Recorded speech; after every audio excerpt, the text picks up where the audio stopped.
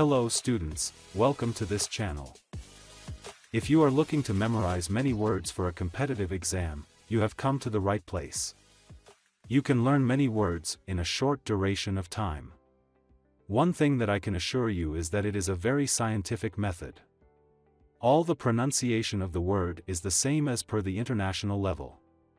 If you want to see these words in a flashcard format, we have already developed a platform and a mobile app. You can easily access these words as per your convenience. Now, let us discuss these words. First, look at the meaning and then try to make a broader picture in your mind. To abase something or someone is to humiliate them, no, more than just humiliate them. If you abase another person, you are bringing them low, humbling them in a mean, base manner. Not nice at all. Although abash sounds like a big party or what firefighters do to get through a locked door, abash is, in fact, a verb that means you have caused another person to feel awkward, bashful, embarrassed, or ashamed. An abattoir is a slaughterhouse, or a place where animals are killed. It's not a word you're likely to hear or use unless you're involved in these activities. Sometimes someone in power might decide to give up that power and step down from his or her position. When they do that, they abdicate their authority, giving up all duties and perks of the job. Use the adjective aberrant to describe unusual conduct. Sitting in a bathtub and singing show tunes all day long might be considered aberrant behavior. Abetment can be defined as the act of helping or encouraging someone to do something wrong or illegal. An abeyance is a temporary halt to something, with the emphasis on temporary. It is usually used with the word in or into. In abeyance suggests a state of waiting or holding. If you abhor something, it gives you a feeling of complete hatred. Chances are you abhor that kid who used to torture the frogs in biology class. If it reeks of humiliation or looks like the lowest of lows, then you can safely describe it as abject. Abjure means to swear off, and it applies to something you once believed. You can abjure a religious faith, you can abjure your love of another person, and you can abjure the practice of using excessive force in interrogation. An ablution is a washing or a cleaning of oneself, for personal hygiene, or a ritual washing or cleaning associated with religious observance. When you purposely deny yourself something, especially in favor of the needs of others, you would describe this act as an abnegation. This has to be your choice, not the choice of others, so it's not abnegation when your parents don't let you stay out all night. Your abode is where you live. The Queen of England's abode may be far from humble, but it's the home where she rests her weary crown at the end of each day. To abolish is to get rid of or annul. So when the principal yells at you for the 100th time for not having your shirt tucked in, it's safe to wish they just abolished the silly dress code. Abominable is as bad as it gets. So if the food at camp is abominable, the campers might start to shout, "Ick! Ick! Your stew is making us sick." The native, indigenous people of a country are often called aboriginals. In Canada, the First Nations, Inuits and Métis, would be considered aboriginals. Did you ever start something and not finish it? If so, that was an abortive project. Abortive things don't get finished. What does an obnoxious person have in common with sandpaper? Both are abrasive. Anything that grates or irritates, physically or metaphorically, can be described using this adjective. So the editor wants to cut your epic 800-page history of the stapler to a 150-page summary instead. Don't cry, he just wants to abridge your masterpiece, trimming it down to the more readable essential elements. Abrogate means to abolish or avoid. When someone cuts in front of you in line, they are abrogating your right to be the next one served. When you cut in line, you are abrogating your responsibility to those who were in line before you. Abscission means the cutting off or removal of something, like an unsightly mole on the chin. Abscond is to escape, often taking something along. As a kid, You may have absconded from your lemonade stand, with the coffee can of cash in hand, and your bewildered sister still filling cups for your customers. Use absolute as a noun or an adjective and you're so sure of something that you know it will never change. For example, a devout person's belief in life after death is an absolute. That person has absolute faith in the afterlife. To be absolved is to be let off the hook, to be set free from a certain obligation or to be forgiven for a wrongdoing. The church may absolve you of your sins, but that won't absolve you of the need to attend Mass. If you abstain from something, you restrain yourself from consuming it. People usually abstain from things that are considered vices, like eating French fries every day for lunch. Use the adjective abstract for something that is not a material object or is general and not based on specific examples. Abstruse things are difficult to understand because they are so deep and intellectually challenging. It might be hard to figure out how a toilet flushes, but the technology that goes into making the internet function is abstruse. If you want to say something is really, really bad, then call it abysmal. If one person shows up to your party, well then that is an abysmal turnout. The 1958 Ford Edsel? An abysmal failure. If you accede, it means you agree with someone or give in to his or her wish. The word is often used in a political context. The Queen acceded to the Prince's demands for more territory, a larger army, and funnier jesters. You know you've hit it big when you earn acclaim or enthusiastic approval. And when you have achieved critical acclaim, even the grouchy critics approve of you. A knight being honored with the tap of a sword blade was the earliest form of accolade. Today, an accolade is more than a way to bestow knighthood, it is a form of praise or an award. An accomplice is a cooperator or participator, commonly in criminal acts. So you're an accomplice to the gas station robbery if you distracted the store manager while your partner in crime raided the registers for cash. An accord is an agreement between groups or even nations, like a formal peace accord that prevents war or the accord between you and your sister specifying who gets to use the car on which days. If you charge someone with misdeeds or misconduct, you accuse that person. If the last piece of devil's food cake is missing, your sister may accuse you of eating it, especially if you have chocolate on your mouth. When something is at the very peak of perfection, reach for this noun from Greek, acme. A brilliant violinist might reach the acme of her career, but eventually she might become unstrung. To acquit someone is to clear them of charges. Acquitting also has to do with how you carry or present yourself. Say you move to a country where everyone cooks with lots of hot peppers. At first the food scalds your tongue, but over time you adapt, you change in a way that allows you to deal with the new circumstances. Are you looking for another word to describe a person who is highly skilled, very proficient or expert at something? Try the adjective adept. Adolescent is just a fancy word for teenager, someone who is no longer a child but is not yet an adult. The word can also be used as an adjective. For example, a particular clothing line might be geared toward adolescent girls. Adulteration can be defined as the action of making something poorer in quality by the addition of another substance. Adultery is a word for cheating, cheating on your spouse with another person. Adultery isn't a crime, but some people consider it a sin. Steer clear of anything adverse. If it's adverse, it's working against you, like adverse weather conditions or the adverse effects of eating too much sugar. The aftermath of a car crash might include a broken fender, a sprained rib, and a lecture from a police officer. The consequences of an unpleasant event make up its aftermath. Would you be aghast or shocked to find out that your friends believe in ghosts, or would you share their frightened, or aghast, looks when a floating white being hovers over the campfire? On water skis she was agile and made sharp turns and long arcs cutting through the water, but she was a lot less agile on the snowboard, landing on her face and hands as she clunked down the slopes. The noun agony means acute pain, either mental or physical, but people often use the word hyperbolically, this paper cut is agony. An aisle is a passageway, often between seating areas or shelves.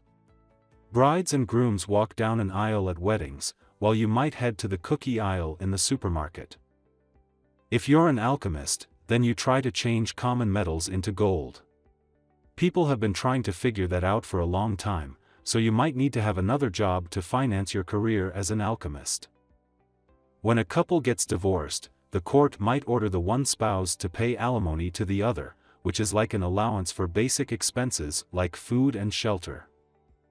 An altar is a raised area in a house of worship where people can honor God with offerings. It is prominent in the Bible as God's table, a sacred place for sacrifices and gifts offered up to God. Altercation is a nicer word for quarrel, which is a nicer word for fight. Look to the adjective ambiguous when you need to describe something that's open to more than one interpretation, like the headline, "Squad helps dog bite victim." If your friends want to try skydiving and you're amenable to the idea, sounds like you're going to be jumping out of a plane. If a person or thing is amenable to something, they are ready, willing, or responsive. A friendly, pleasant person could be described as amiable. Airline flight attendants tend to be amiable. The people monitoring the school's cafeteria? Maybe not. Angst is a feeling of anxiety and frustration that isn't specific. People often feel angst about the state of the world, or about the state of their homework. The noun anguish refers to severe physical or emotional pain or distress. A trip to the dentist might cause a cavity-prone person a lot of anguish.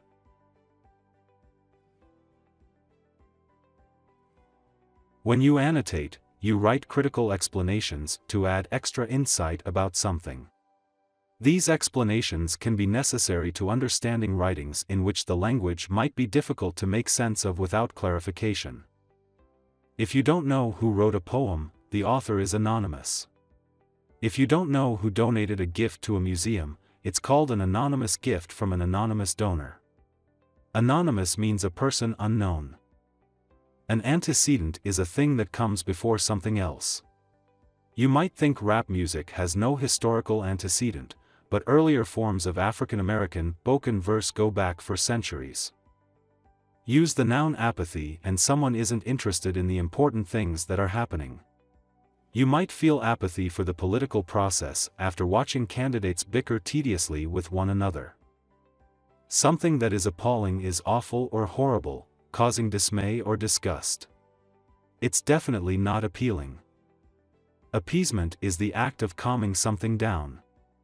A candy bar might give your hunger temporary appeasement, but eventually you'll need a real meal.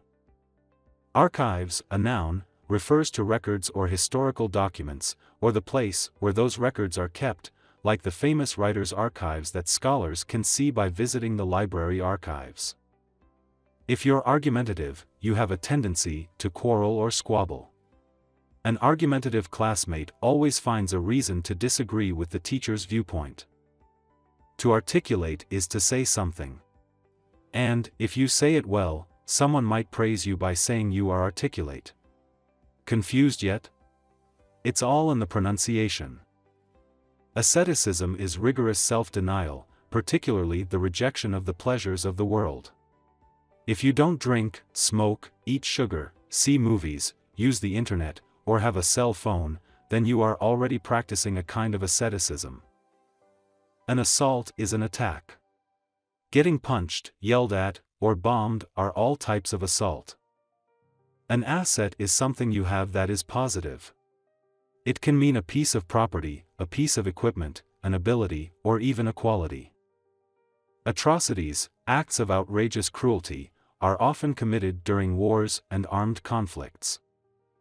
Attenuate is a verb that means to make or become weaker. The effects of aging may be attenuated by exercise, or by drinking from the fountain of youth. Attrition is a gradual process of wearing down, weakening, or destroying something. Do you need to make something bigger, better, or stronger? Then you need to augment it.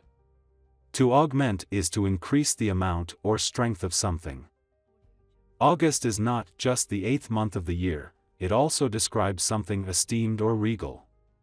The 200-year-old newspaper covering the royal wedding might be called an August institution.